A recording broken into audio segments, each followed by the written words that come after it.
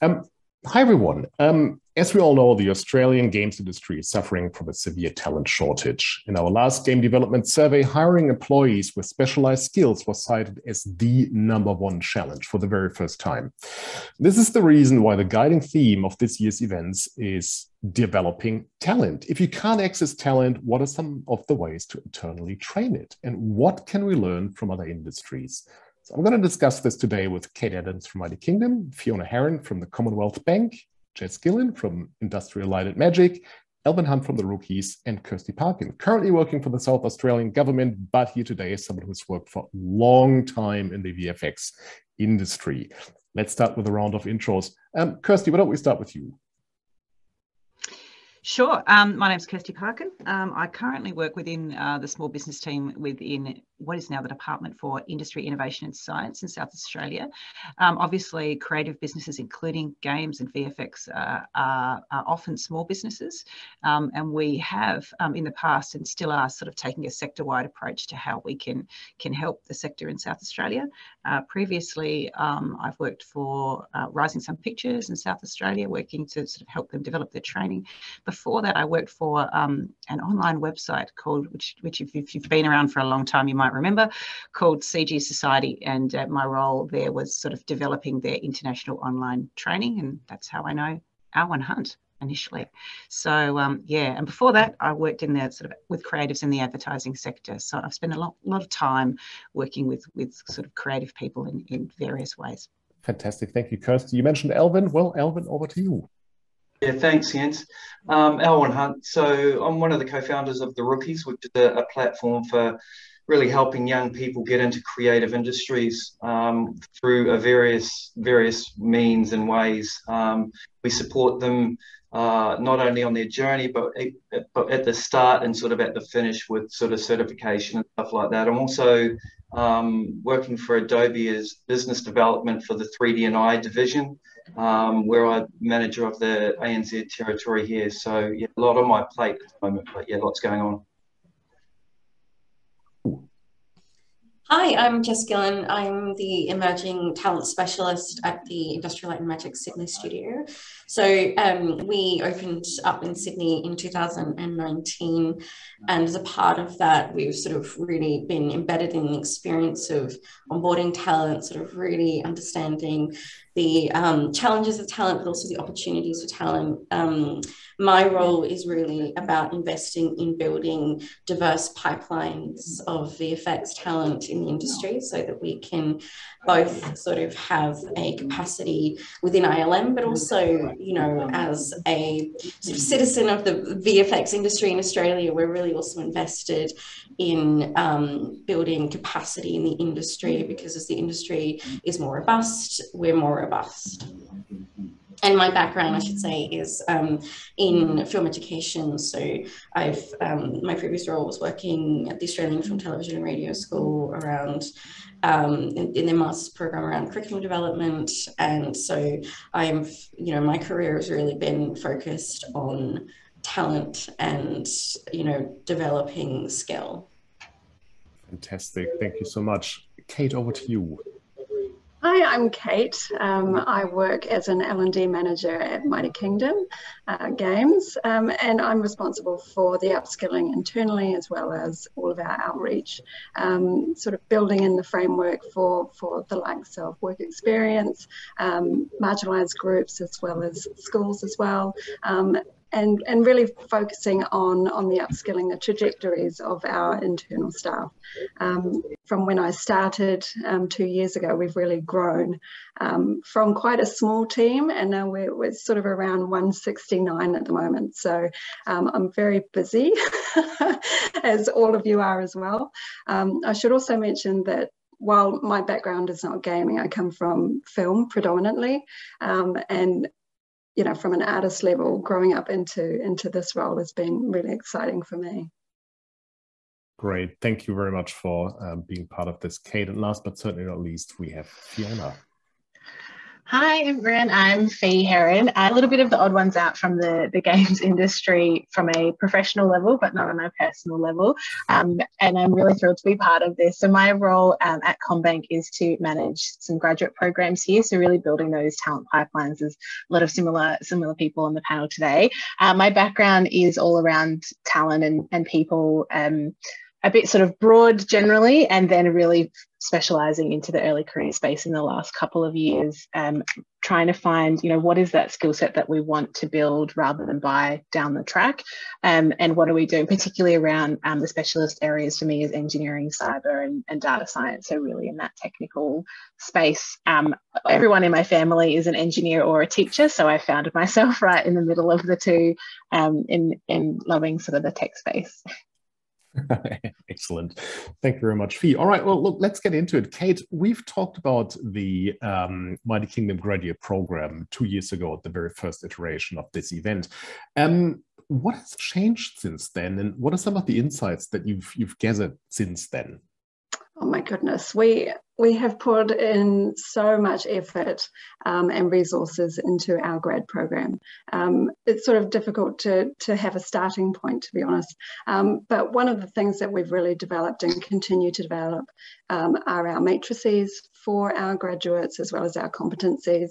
Our onboarding process is an infinite beast, but we're certainly building some cohesion there and really coming up with a structure for our project integration, as well as our basic timelines for our grads. For the first 3 weeks, what does the onboarding process look like? Really leaning in there and helping them with their soft skill development, from a cultural perspective within MK as well, so that they can integrate seamlessly, as well as sort of building up those knowledge sets for our grads as well. So really assessing where they currently sit, where they would like to be, and sort of putting in those resources for them. So putting in the time and effort, I guess you could say, to really see them grow and build out those training initiatives as well, just within that safe bubble. I call it the safe bubble, the first 3 weeks. They're usually chomping at the bit to really get in there and get into project work. And so we've really got to rein them in a bit and to say, okay, you're here, you made it. Just take a breath, take a minute. We're really glad that you're motivated. Now let's build in slowly. And so building in that integration of project work usually starts from around week 3, week 4, depending on the graduate, how competent they feel and proficient they are. But also what we've also developed as well is our mentor preparation.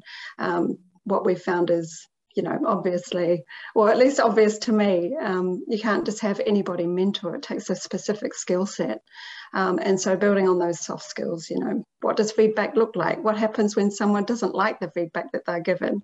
And also reporting, levels of reporting as well is also really important. Travel upwards to our directors as well as out. So the mentors can lean on the likes of myself for the technical skill set, and also our talent team for the soft skills, so that they can lean on them and provide those insights and support, I should say. What else? What have we learned? Oh my goodness, so many things. I think the biggest thing that we've learned is that while we have a framework set up, we're never quite fully prepared for what the graduate meets us with. So what skills do they bring, and how do we work with them instead of hinder them? So it still needs to be nebulous and have organic flow. At MK, everybody has a voice, and it's something that we've fostered. So if a graduate feels ready, for example, or if they really feel like, oh, maybe I'm going to step into this role, then we have that discussion. It's not an ironclad solution just to put them into a specific role because that's what they applied for example. So really working with them, the mentor and grad relationship is really close. It's a tight-knit one. And oh my gosh, yeah, there's just so much. There's so much here. Yeah, I mean, there really are a lot of elements to your graduate program. And, as you pointed out, you are pouring a lot of resources into it. I mean, I guess looking at the challenges that the industry is facing, has this helped you address the talent shortage? Yeah, to be honest, we haven't suffered a talent shortage. And while I'm reticent in saying that, I think that while having the graduate program is fantastic, it's not necessarily about just gaining talent. For MK, it's much more about building those community networks and the uplift for our next generation of gamers, essentially. Our artists, we want to invest in them. We want to invest in our next generation. So also very much highlighting the cultural aspect. Yes, absolutely. Yeah. So our application process and our review process for the graduate program is very intense. It's very in depth, and for the first, dare I say, 3 weeks, possibly more, 4 weeks, we have no idea who the applicant is. So it's very unbiased. Our portal has just come through this full circle rebirth, I guess you could say, of really revealing certain statistics and measurements on who they might be, where they come from, but no name, for example, and that's really important for us, because then we as a company can assess with an unbiased view. Yeah, absolutely. And I think that's also reflected in the gender balance within Mighty Kingdom, for example. I think it's fair to say that the Mighty Kingdom graduate program has been partly inspired by programs in other sectors, such as accountancies and consultancies. As you've heard before, Fee here represents the Commonwealth Bank. Fee, can you talk about the program you're looking after, but also, and very importantly, tell us if there are any elements in there that the games industry might want to think about adapting. Yes, absolutely. I'm just going to call myself out for 2 things. I am looking down at a screen of some notes from when my brain was working another day. And I don't think this panel knows, and I'm happy to disclose this to the group and the wider audience. I have a disability. I have low vision. So I will at times be not quite looking in the right direction and things. So please bear with me while I sort of fumble my way through my points and trying to read my notes. With CommBank, I mean, we can't really walk past the privilege that we have of being such a known brand, such a large scale. With that scale, traditionally we had maybe 100 to sort of low 100 grads. We've got about 250 this year, and we're looking at closer to 400 next year. Really rapid growth and scale in that. There's a core, we sort of, being so big, it's a really intricate mix of what's the core development skills that we think everyone needs to have, and then what is each business unit on all the different arms and all of the different career paths at CommBank, how are they feeding and consuming in that right part? And that's been a really big thing that I've certainly been looking at in the last 2 years of there's so many different ways you can cut it, and really thinking what's actually the skills that we need. So thinking about technology, it really wasn't servicing us to have a really open to anyone program. And it is, I should clarify, that is open really to anyone, but in terms of, we want engineers, we want technical cybersecurity specialists. So having an open door is not the best experience for the grads. So we really looked that through of what are we doing that's right by the talent to say, we can teach you how to be a great engineer here. You need to come with this passion. What can't we teach you is that drive, your own passion, rather than people who might have come from something completely, we're not set up to build you completely from scratch. You need to have, done a little bit of studying. And I like the idea that one day we can get there and really completely teach everyone. But this is where I start to speak of the scale, because there's heaps of other people. There's a really wonderful talent community inside CommBank who look at this from every different sort of angle. With that number of over 200 this year, 100 of those are engineers. So that scale is massively growing, and thinking on that and honing into the clarity of what we need in the business, but also what we as a business feel is a skill set to invest in for the community as a whole, in tech, in the world. We know that there's not enough people in this skill set. So what are we doing we really take that seriously of how are we improving the tech industry by what we're investing in, the skills that we're focusing on, encouraging people to study the right things in the first place. You know, there's such a critical gap of how many people we all want at that end of just coming into schools and thinking, encouraging people to study the right things. So that's something that we do a lot of work with. And as I said, I benefit from a massively known brand and a scale of a business. So there's lots of people that focus in on that. There was a couple of things that I was thinking about in terms of what elements to sort of adapt. And coming back to sort of those objectives is really knowing who you are as a business and what you want. That we're not out there trying to be a fun, creative sandbox for people to play in. We do have a lot of fun at work, but you know, we know that there is a seriousness to what we do. We impact so many Australians. There is a huge critical piece of what we do. If something goes wrong for us, that stops people being able to pay the rent or buy their coffee. So we can't match, you know, the really fun environment. So we don't try to. We go, right, this is what we are. We hire grown-ups for exciting jobs, massive impact that's really unique to our business. And we lean into that and think about how we are engineering the future of banking, literally, and that's become our brand of how are we doing that and not trying to be anything else.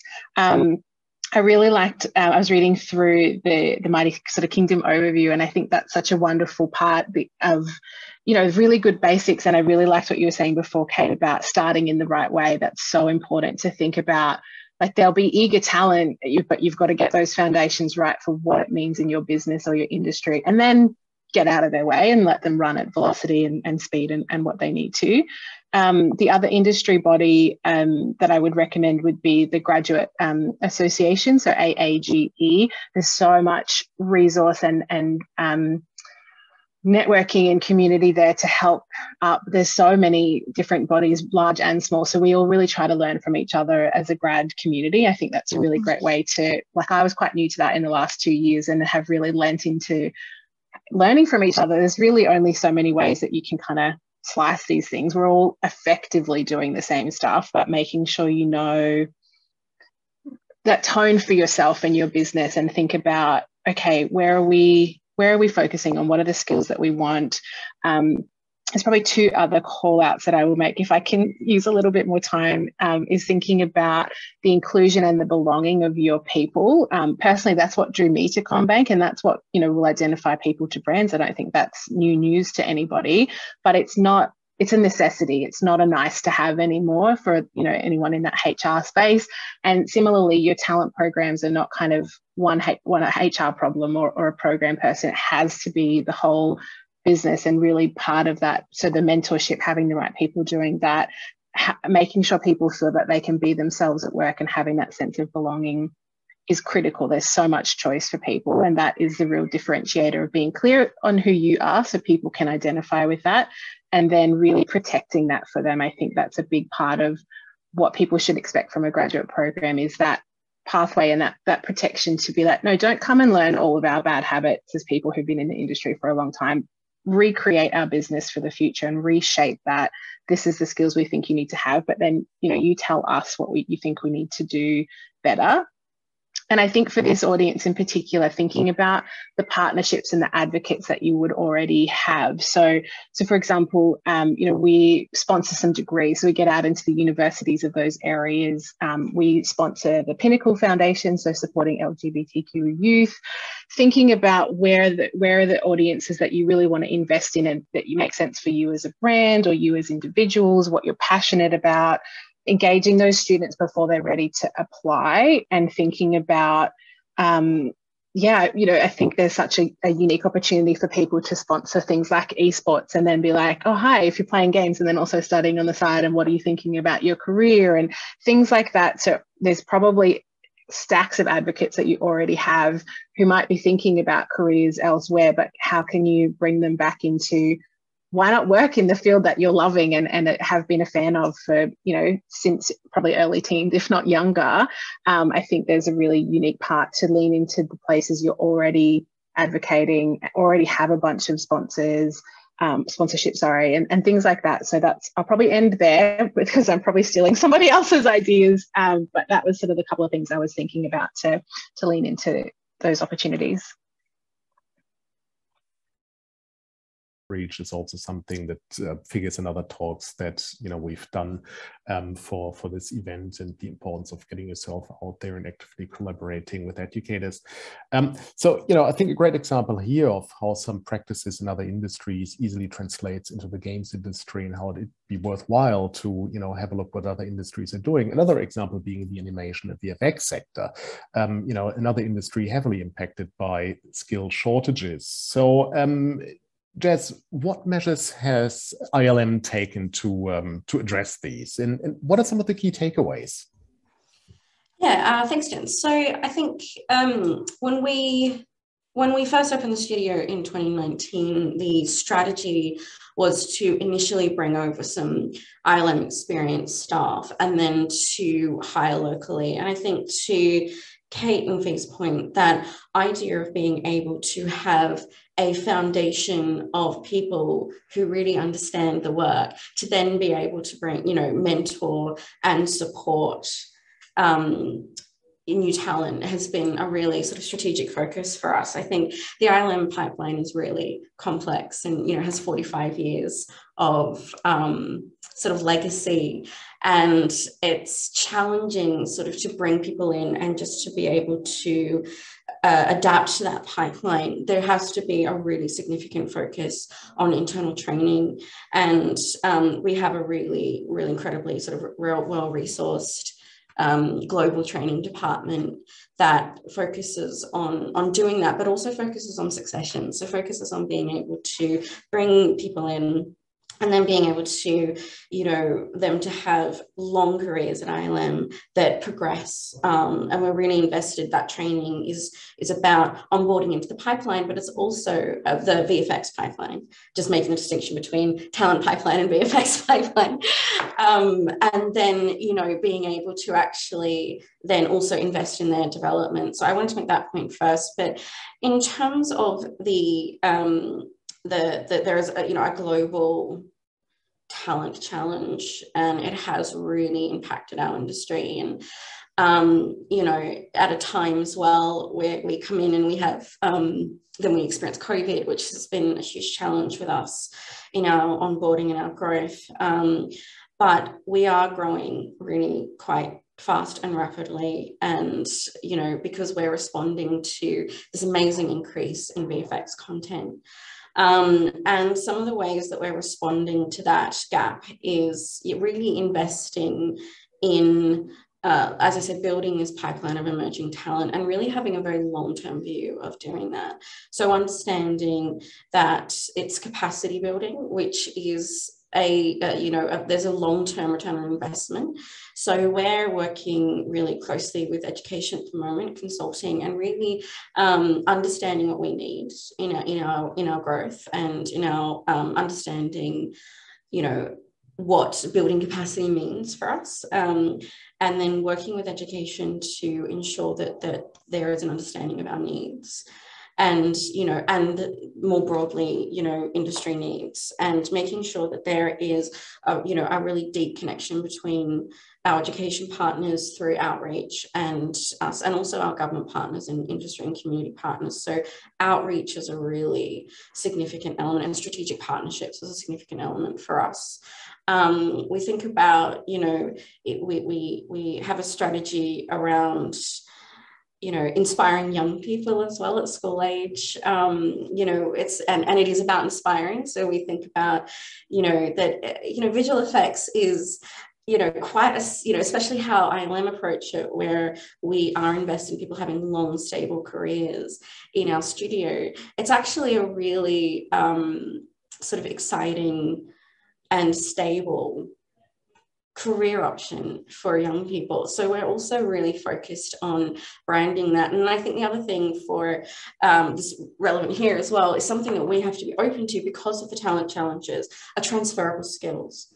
So, you know, we think about what are the skills from technology and gaming and other things that where people who have an interest in working on the content that we're delivering, that there is an opportunity for us to work with our internal training programs to work with those in those sort of transferable skill areas. I think it's really important that our industry is open to that.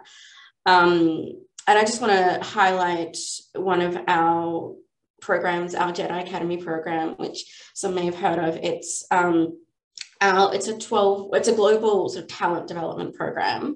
So it's an 8 to 12 week intensive training program where we bring in, it's discipline specific. So we bring in sort of depending on the need for our juniors that, you know, how many we need, we bring in sort of small cohorts. We've had one in Roto and Paint, one in layout and one in animation so far in our sort of short time. We've had, you know, 25 Jedi who have graduated from the program. We've been really focused on gender equity, and we've been able to achieve 50-50 something and more, but at least 50-50 gender split in those academies.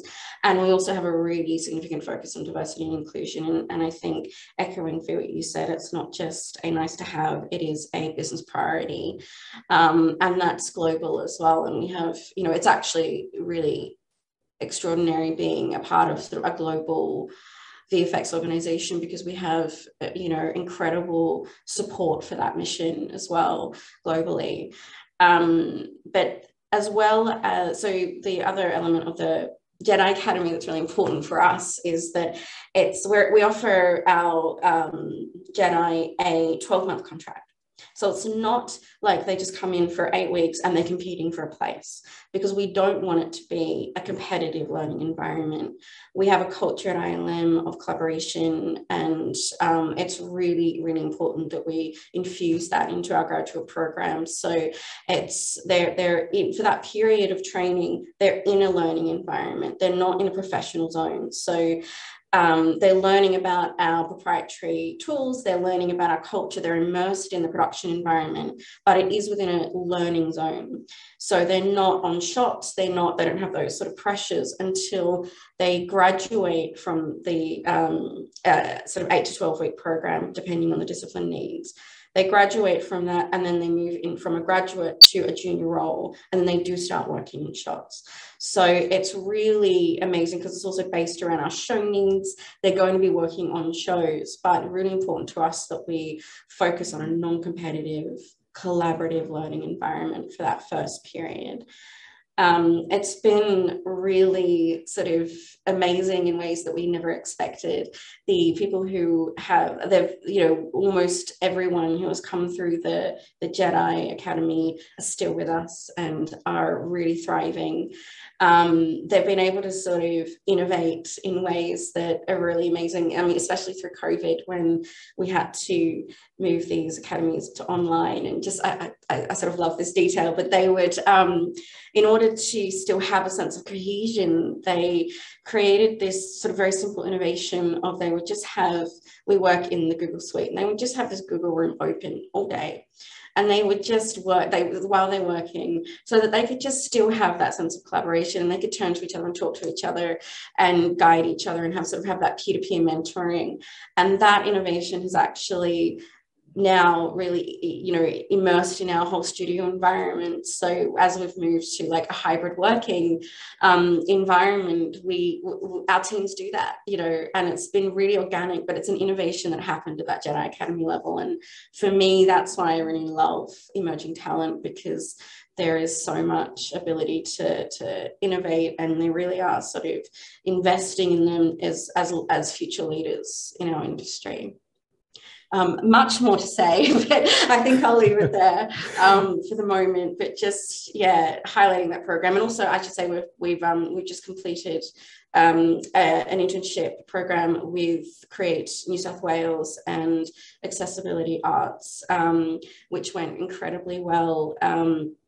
And also we have a technology internship coming up at the end of the year as well, where we're really focused on, it's going to be female-centered technology internship. So we're focused on developing more female representation in pipe technical directing, desktop TA engineering.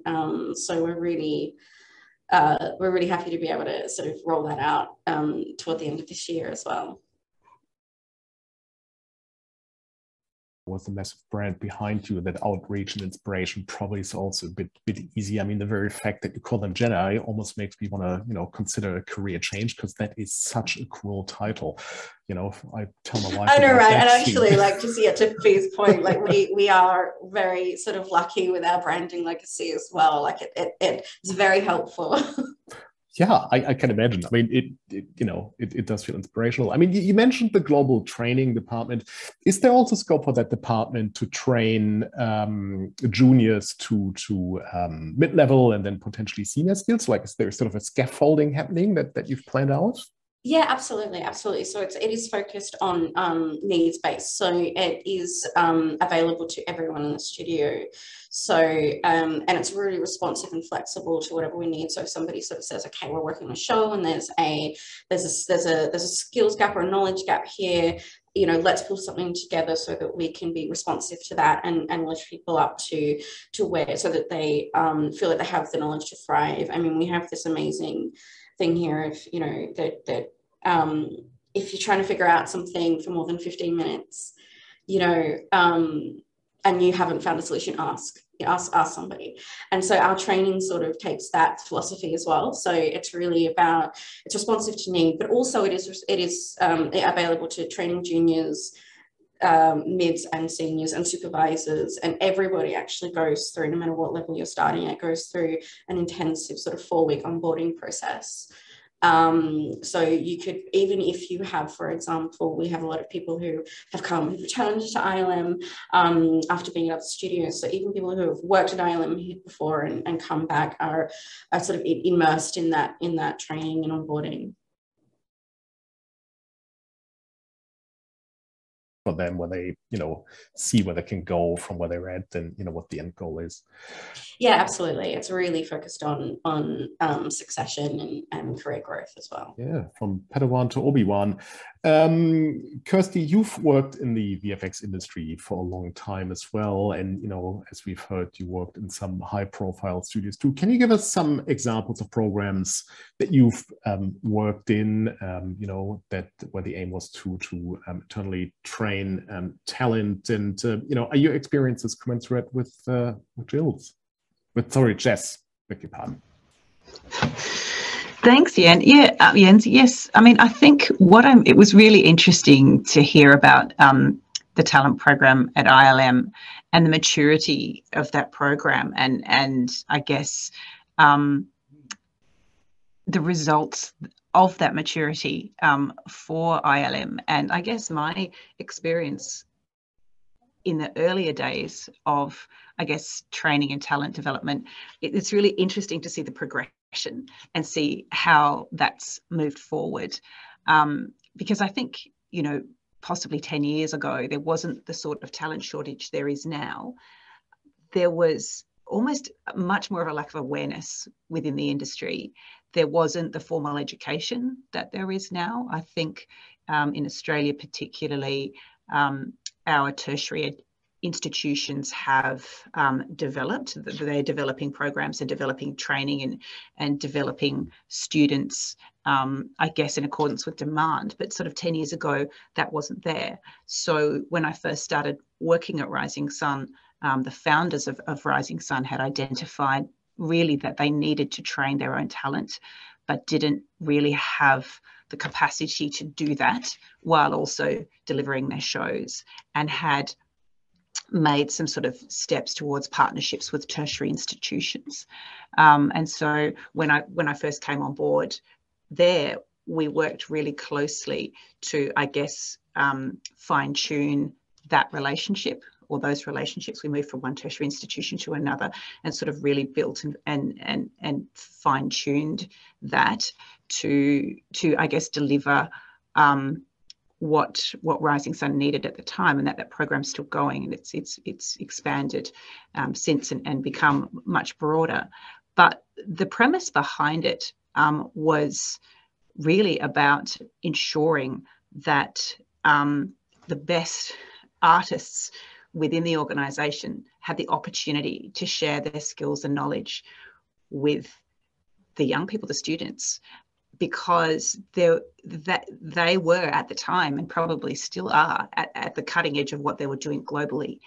And the universities and training institutions at the time, with the best will in the world, could not really compete with that. They could not compete with the sort of somebody who has just reprogrammed Houdini to create an explosion that nobody else has been able to do.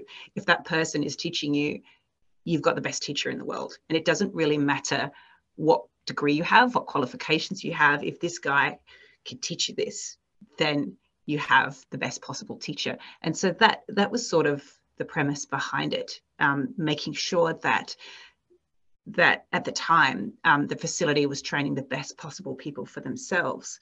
But at the time, we were overtraining. So, and I think Rising Sun still do overtrain. Like, I think, they still do send amazing trained people out into the community at large. So it was sort of developing that and ensuring that the people who were training internally had the time and space to commit to teaching the students, which was at times quite a difficult balance. If you're trying to deliver a show and then sort of teach students at the same time, that could be hard. So that was a really hard thing in the early days to make sure that we worked through. But that partnership has become quite successful, and I think the University of South Australia sort of has taken that initial partnership and sort of built that down now within the organisation. There's another institution in South Australia, Flinders University. They're starting to build partnerships with facilities as well. So you have that sort of crossover and ability for students to then end up having everything they need. They've got the degree that they might need to make travel easier and that their parents want, but they also have those sort of cutting edge creative and technological skills, which allow them to be successful in the broader industry as a whole. But it's really interesting to hear what ILM and MK are doing now, which is, rather than just focusing on the teaching and making sure that the skills are right, is really focusing on that sort of whole person development. That's what has progressed. I think that sense of truly nurturing young people when they come on board and seeing them, as a holistic, long-term resource that you need to sort of nourish.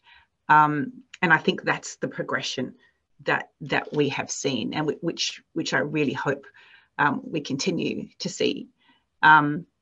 So back in the bad old days of cowboy training, I worked for an online website. I think this is like 2009 or something like that.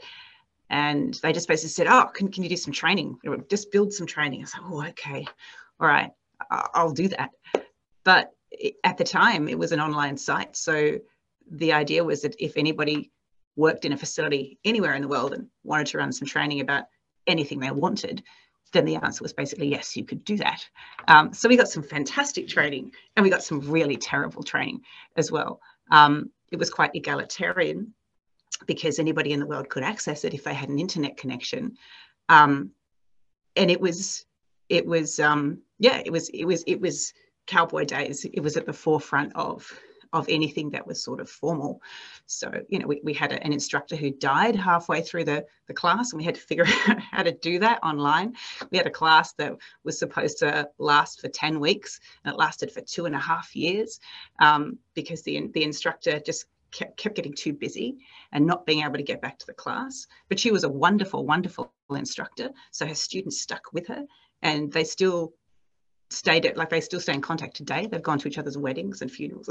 So that there was amazing community that was built out of, I guess, the cowboy days of online education. And being at the beginning of something gives you a huge freedom to experiment and work out what works and work out who works and what kinds of formats work. And that, looking back, you don't realize it at the time, but that looking back was actually quite freeing and exciting. But it obviously couldn't continue. You do need to have that sort of, to take that beginning bit and move it into something that is more structured and formal with more predictable outcomes, and that allow the students who are participating a pipeline into something that's actually, you know, a good career for them, and that's going to sort of work for them. So yeah, seeing that progression, you know, of the industry as a whole, from something that is seen as sort of on the fringes, and that if you want to learn it, you've got to log online and see if you can find a course in you know, modeling for Maya, you know, and spend 2 weeks, you know, making a dog, into something that is mainstream and taken seriously, and you know, has a long-term career.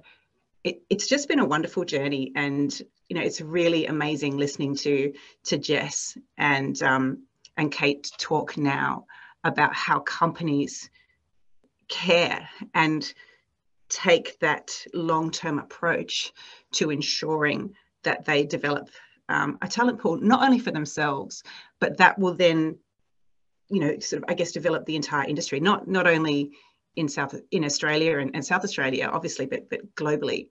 And part of the work I do now within the South Australian government, I guess, is taking that it's a particularly South Australian overview, because, you know, that's my job, but we sort of look at the industry as a whole and actually look at what everybody's doing. So what all the facilities are doing, games facilities, VFX facilities in South Australia, look at the training institutions, and just have a look at the balance of the industry as a whole, so we can have a look at where it's going, how we can help, how we can support, you know, where the holes are in the training. So yeah, I think because of the journey that the industry's been on, and because of the massive growth that we're getting in games and actually in demand for content, I think there's just so much more to go.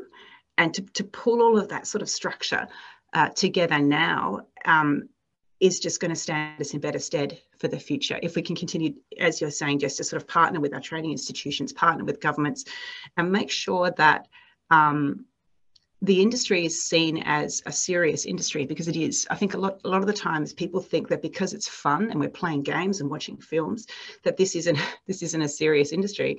It's very, very serious. It's as serious as banking.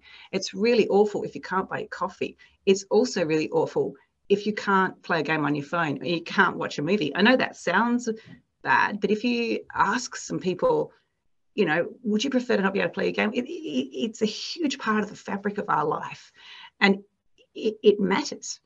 So entertainment actually is important. If we didn't have it, I don't know. I think it's as important as coffee, and I love coffee. So I think that's one of the big challenges we have. Yeah, I mean, it's certainly something that became evident during the pandemic, didn't it? You know, without entertainment, I think we would have all gone somewhat insane.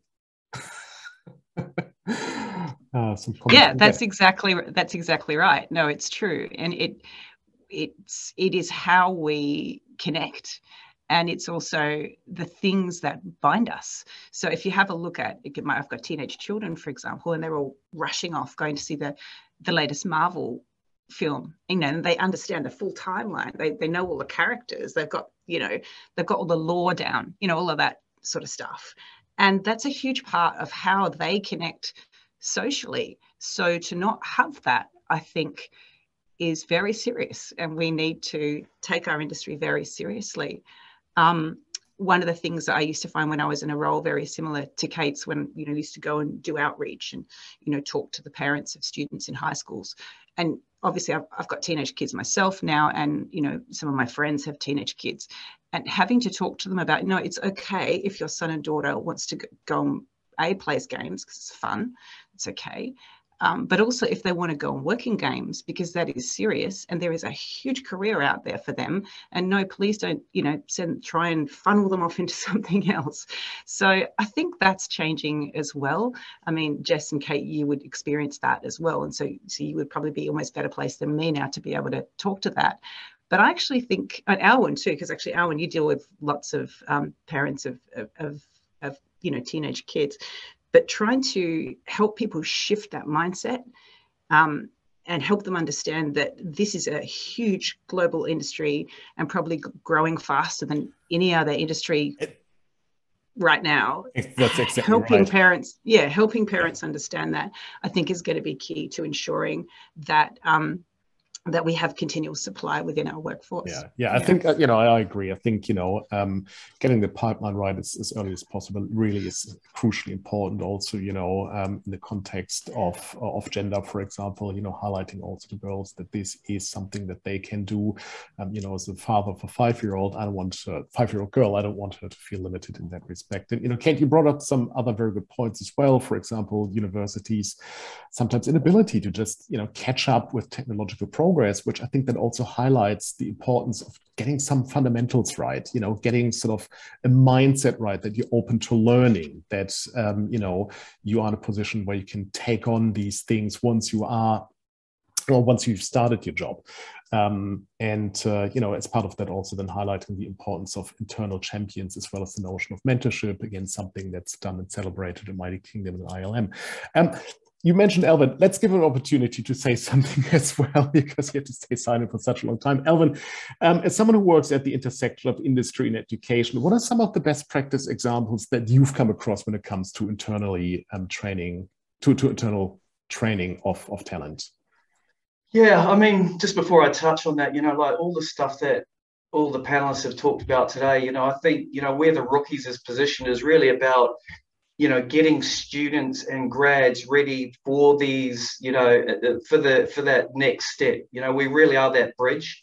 And I think, and I'm fortunate enough that I sort of sit in a position, both with Adobe and with the rookies, that, as I said, I'm able to see on a global stage, and not only in visual effects or in games, but in a lot of other industries that are now, demanding 3D content creation, right? So when we talk about games and visual effects and the sort of the struggles that we have going on right now, it's only going to be exacerbated by all these other industries that are now wanting, skilled 3D artists, right? So we're already seeing other industries, whether it's fashion and retail or architecture visualization, that are actually poaching, artists from within our sector, right? So it's really interesting times. And, unfortunately, with the rookies, it's been around for 12 years. I've got a big background in visual effects, where I've worked with several, both Kate and Kirsty. So, we created the rookies to really bridge that gap, 12 years ago. And like Kirsty mentioned, education has improved, but when we're talking about the numbers, even Jess, 25 people into Jedi Academy, and Kate, you're getting, it's small numbers when you consider on a global stage the amount of skilled labor that we need in this industry, and we're being, we're having all these other pressures as well. So it's very interesting times. So, the rookies, where we position ourselves is really to try and make sure that students are making good decisions early on, right? So we've identified, when you look at the rookies platform, there's several components to it to kind of help enable students make good decisions. So we have the Rookie Awards, which we attract, thousands of students each year. But from that Rookie Awards, we take the data and then go identify where we think the best schools are being, are coming from, and who's doing a great job based on any given year, the quality of the students' work, right? Because that's only a small percentage, but like the panelists have mentioned, you've got to start from a starting point. And so to be able to identify where those good students are coming from is super important, and also knowing that they're at a good level. The other areas that we focus on really, and it goes to Kirsty's point, is really looking at high school. We feel like people stumble into these jobs, they'll go, oh, I really love games, but it's only until later on that they go, oh, there's a school there that do something. And it's really about awareness and education to parents, because like to Kirsty's point was that parents still are uneducated in the career pathways into these creative industries. And in some ways, at that level, students are being, educated out of creativity, which is a real shame, So what we're trying to do is focus back on that area and go, actually, here you could be working in 3D and still doing fashion design. Here you could be doing 3D and working. So showing them the career pathways and also the opportunities that, that somebody else mentioned about the skill set that is transferable between multiple industries. So all of a sudden, you've got a great set of skills and these opportunities ahead of you. The problem at high school level is then knowing what at that level they need to have in a portfolio to then apply for a school, a higher education school. So we're putting a lot of energy, and we've developed an LMS to really focus in on that, because it's about making sure that they're making good decisions. So then they tap into our global school rankings. Okay, so where's the best school in Australia to learn game design and development? Where's the best school in Australia to learn visual effects? And the problem on a global stage that we see is that there's some countries doing amazing jobs. You look at Europe, that students there, you look at there. So it's really the Wild West in terms of standardization, and what when a student that graduates in Australia, for example, is vastly different to somebody that graduates in France or in Germany or wherever it may be. So the credential, that sort of skill level is very Wild West. So the other initiative that we launched at the start of this year was the certified digital artist, and that's where we work with all our top studios, top industry professionals to gather all this information about, okay, what does it mean to be a visual effects artist and to be a modeling artist, and what are the core skills or competencies that you want to see, so that somebody that's coming in, starting to learn games, for example, at least has a blueprint to go, all right, I need to understand these top 10 things. It's a bit of a checklist, right?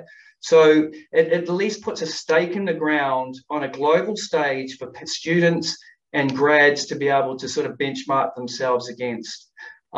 It's very fragmented, and I think there's a responsibility not only to schools and educators, but also to software providers. I see it from an Adobe perspective that we need to be upskilling lecturers so they're at a level that they can then pass on that knowledge. There's a responsibility for studios, and sometimes that's a little bit selfish because it's proprietary software and you have to go down this road, and there's certain things that you have to learn to be working at that studio, but still, to Kirsty's point, it's still expanding on that workforce that can go out into a greater stage.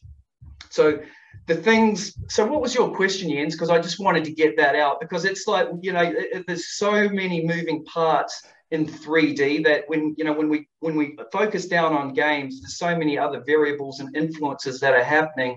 But I think I just wanted to make that clear with viewers that, hey, you know what? It's a really exciting time because it is a golden age in 3D right now, and there's the metaverse and all the other stuff that's happening as well. So students that are developing this skill set from an early age, they're going to be the pioneers in a lot of these industries that are now starting to embrace 3D. So the opportunities are unbelievable right now.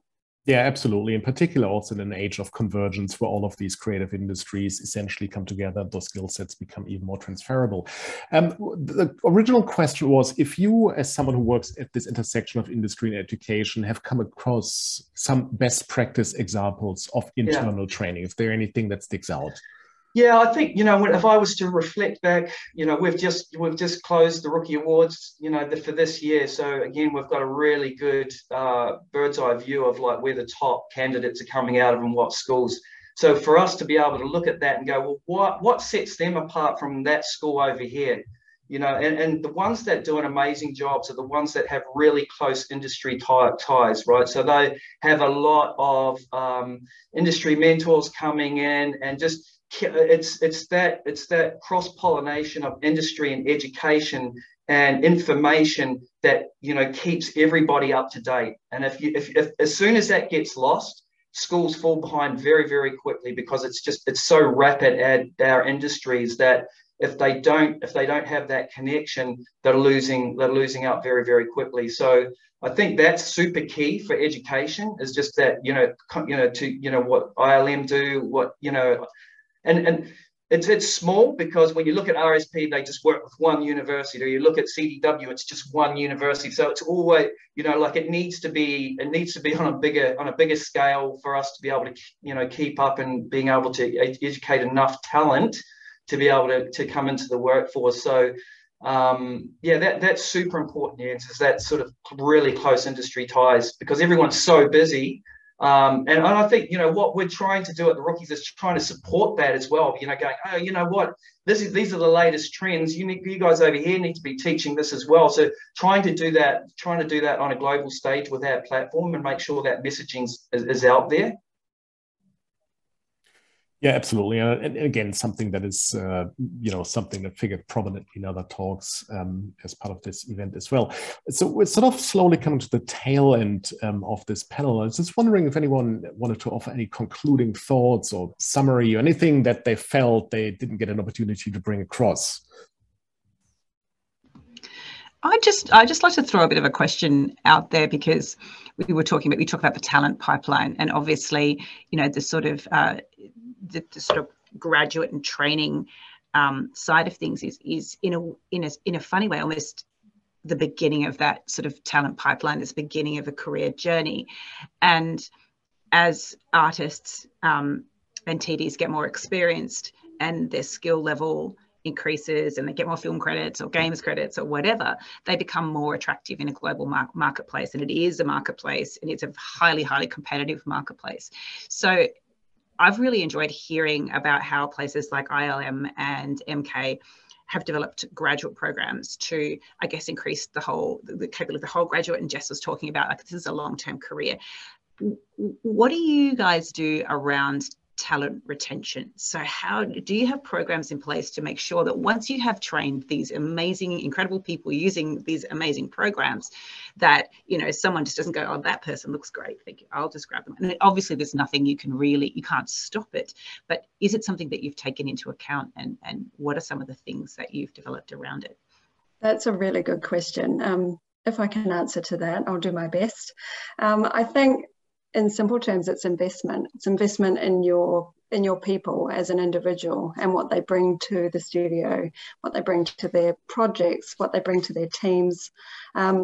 It comes back to that holistic view for an individual, and pure investment and genuine investment. So sitting down with them and actually building a trajectory of, and starting those conversations around, okay, where do you see yourself in 2 years? What would you like to learn? Let's build a personal development framework so that we can set aside some time so that you can actually build on those skills, those gaps that you would actually like to invest in. And we're going to invest in you. And so in simple terms, that's what we're doing here at MK. We have quite a good retention, and I think people begin to feel that as they come in from different studios or different streams, is that we're actually really genuine in building up the holistic you. What is the you? What makes you you? And how do we bolster that and add buoyancy to that? Yeah, I would love to add. Yeah, no, you go for it. Thanks, Jeff. You next. I think that was Jess that was talking.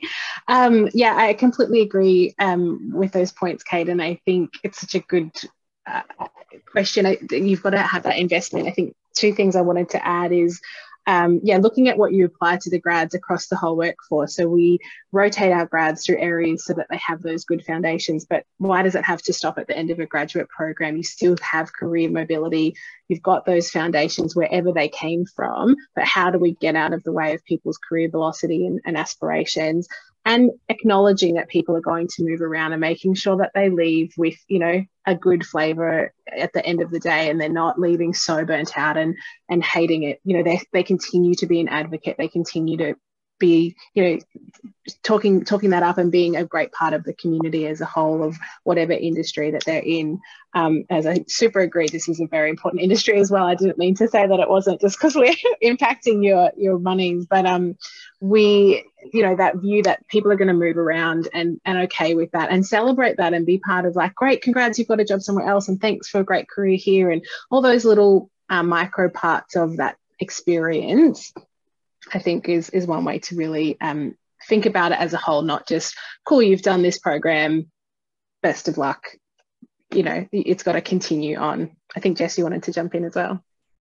I'm just echoing actually both what Fee and Kate said, that I think it is absolutely about investing in the individual and acknowledging that there is a holistic, human element to everything that we do, and that really needs to be acknowledged and developed. And I think also, to Fee's point, that if you have as the language that we use as an emerging talent strategy, you have to have a strategy to be able to have them thrive in the studio at all points in their career. So I agree that it's not isolated to sort of one focus. It has to be a focus. And I think, with ILM, there is a huge focus on culture and our commitment to it, and that we all, have a voice, that we're all a part of, achieving what, every day, what we're putting out into the world in terms of content. And, there's a huge infrastructure of support for people to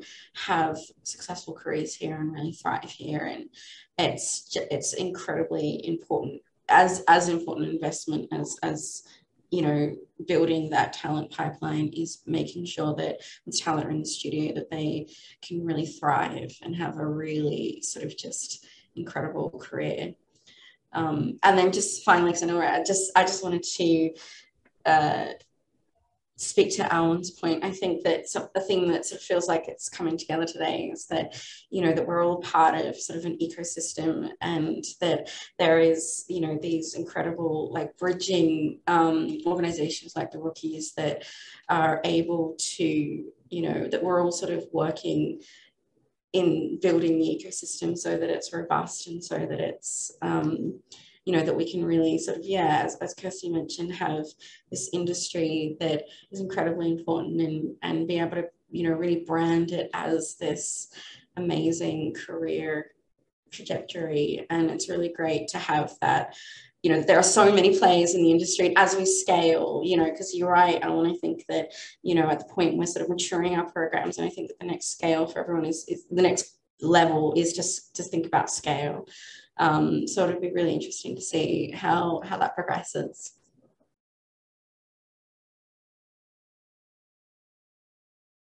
Panel, because it's about time we wrap this up. I've really enjoyed this. Thank you so much for your time and insights, Kirsty, Jess, Alwyn, Kate, and Fee. Really enjoyed this. Thank you.